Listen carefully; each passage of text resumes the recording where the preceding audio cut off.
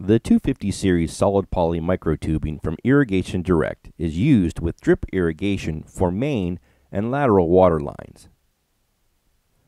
It has a .250 outside diameter and a .170 inside diameter, giving the tubing a .040 wall thickness. Its recommended operating pressure is 10 to 30 psi, with its maximum pressure of 50 psi. Its maximum flow rate is 30 gallons per hour.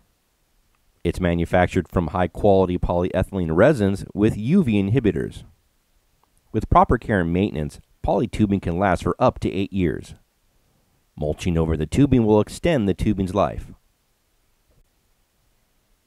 Because of its smaller size, microtubing has its limitations.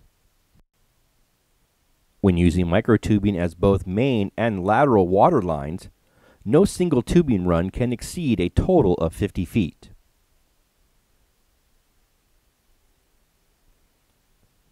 When using microtubing as a lateral off of 1/2 inch or 3/4 inch solid poly tubing, the same restrictions apply.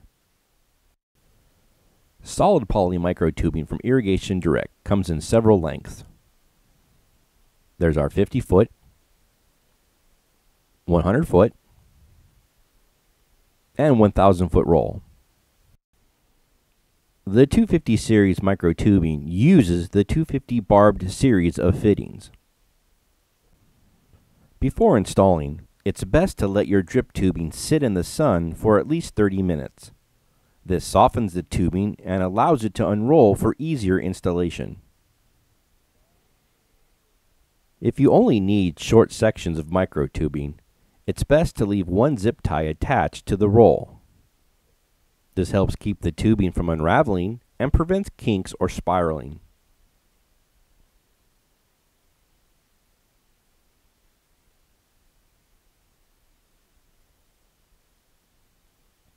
For longer lengths, start by using a tubing holder stake or heavy object to hold the tubing in place.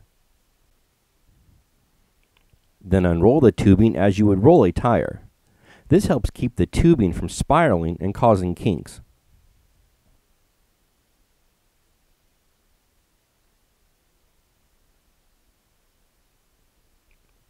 Once unrolled, use tubing holder stakes at 5 to 10 foot intervals to secure the tubing in place.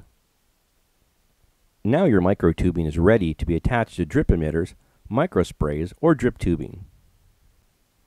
The 250 series solid poly microtubing is just one of many professional irrigation products available from Irrigation Direct.